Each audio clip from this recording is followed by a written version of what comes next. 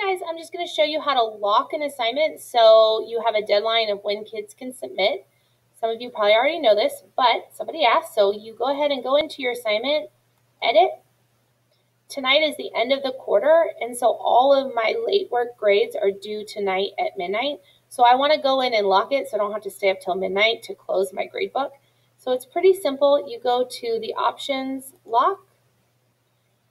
I'm going to choose lock on, and then I'm going to choose the date. You do have to be careful because it's set at a weird date. So I'm choosing it October 13th at midnight. But see right here, I have to also change the year. I've made that mistake a couple of times.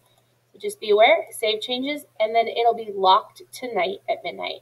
I hope that's helpful. Have a great day.